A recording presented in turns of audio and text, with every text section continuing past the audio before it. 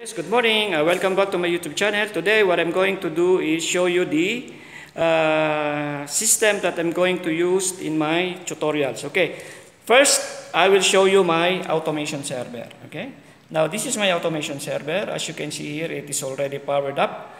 Okay, now in automation server, you have here the communication port. Okay.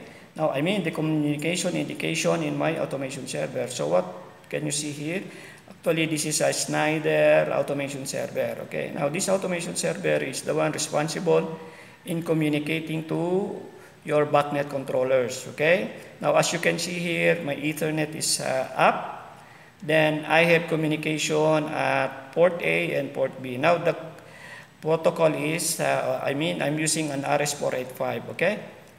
Okay, now as you can see, this is my automation server. This is the power supply. Now let me go to the automation I/O module. So I have here one digital output module. Okay, so what is this digital output? So this digital output is the one giving start-stop command to specific equipment that you are controlling. Okay, so digital output meaning you will give on-off command. As you can see here, this digital output, you can put it in hand, auto or off. When it is in hand, now you put it in hand, then you are manually turning on that digital output number 4. As you can see here, there's already running program. Digital output 1 and 2 is already on, okay? Because it is in automatic. Now, if you put it in hand, just like what I said, you can manually control the equipment, okay? Or just, it's like you are issuing an on-off command, okay? Now, next module, I have here UI 8, then analog output 4, meaning I have a universal input 8, okay? Then I have analog output 4. So what is an analog output? Analog output, usually we use it for controlling the valve actuator, damper actuator, or an equipment that needs an input signal of 0 to 10 volts or 4 to 20 milliamps. But basically, I'm using this 0 to 10 volts output signal. Okay, now this module also, it has universal inputs. Now, what is universal inputs? Universal inputs, you can use this also for digital inputs and some analog inputs. Okay, that's why it's called universal input.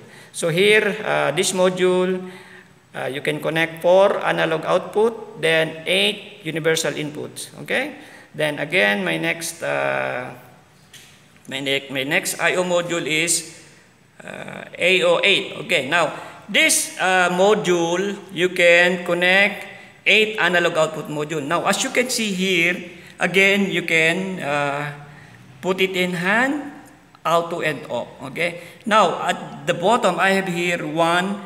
I have the this one are potentiometer, or you can use this to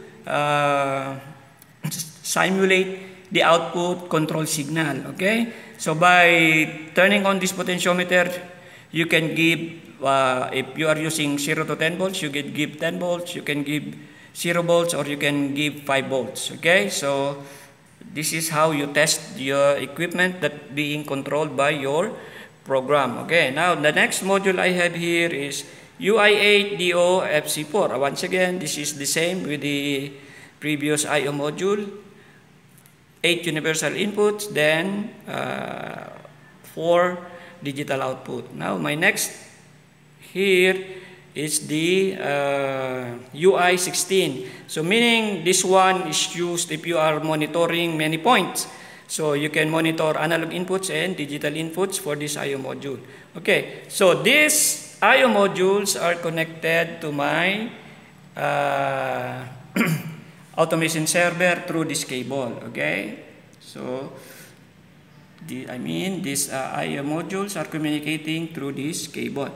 Now, at the top, I have here Bacnet controllers. Again, these Bacnet controllers also are communicating with my front-end computers through this automation server. Now, as I said, these Bacnet controllers are communicating through master-slave token passing protocol. So I run one RS485 cable for the communication of these Bacnet controllers. Okay.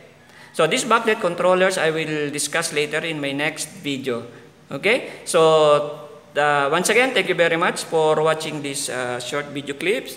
And if you are new to my channel, please don't forget to subscribe and hit also the notification bell. Once again, this is Santos Capellan Jr. Thank you very much and bye for now.